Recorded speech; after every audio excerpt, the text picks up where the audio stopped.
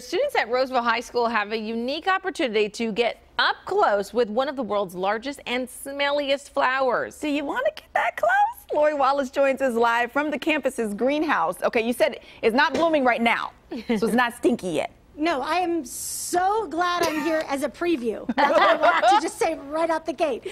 Okay, this thing is 6 feet tall. It could still grow just a little bit before it blooms. And yeah, we're in the greenhouse here at Roseville High School. A pretty unique opportunity here on campus. And I have CJ Addington with me, a physics teacher here on campus right now. You've been at this with this plant for 9 years. Yeah, it's been a long process. This guy started out as a little tiny bulb about the size of a little potato about 9 years ago. But we've been repotting it every year, watering it, taking care of it, keeping an eye on it. And now it's finally ready to do its big show and give us a flower. Okay, now what's really cool is he has this flower in different phases in the greenhouse right now. So if we can step around this way, show us kind of what it looks like when it starts, CJ, and then how it gets to where it is. So this is a bud just coming up. So this one's going to be a new leaf emerging from the ground, from the giant underground bulb. And then this is what it looks like when it's in the leafy stage. So it's just photosynthesizing like any normal plant would be, making its giant underground bulb. And once that gets to about 35 to 40 pounds, then it's ready to bloom. Okay, so the process of this thing blooming is really cool. You're holding a thermometer, so you actually take the temperature of this flower. Yes. The night that this opens and blooms, it actually heats up to almost human body temperature to help spread the odor. And so I keep track of it with my thermometer so I can kind of tell if it's getting ready to go. Okay, can we see if this thing is getting close?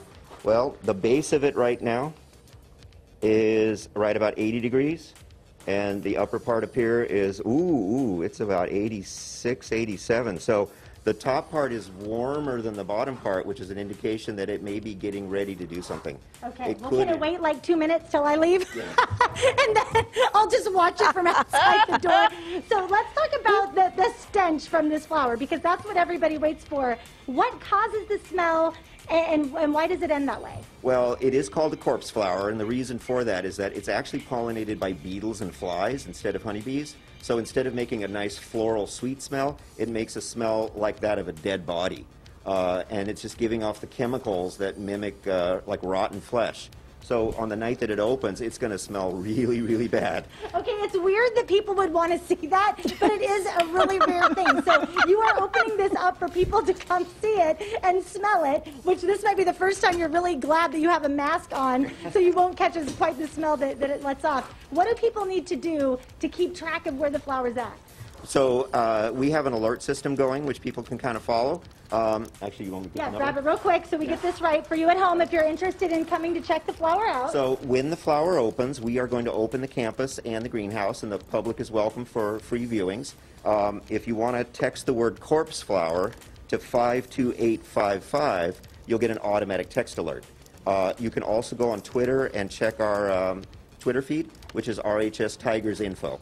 And then as soon as we see that the flower is opening, we'll send out the word, and anyone who wants to come see it is welcome to. We're just going to ask that everybody wear a mask, stay with their group, and observe their social distancing. Yeah, it's a unique opportunity. We have to wrap it up, but this is rare for you to have it at a location like this. Oh, yeah. I mean, these are usually only at giant botanical gardens and nurseries and universities, and we're just a little urban high school.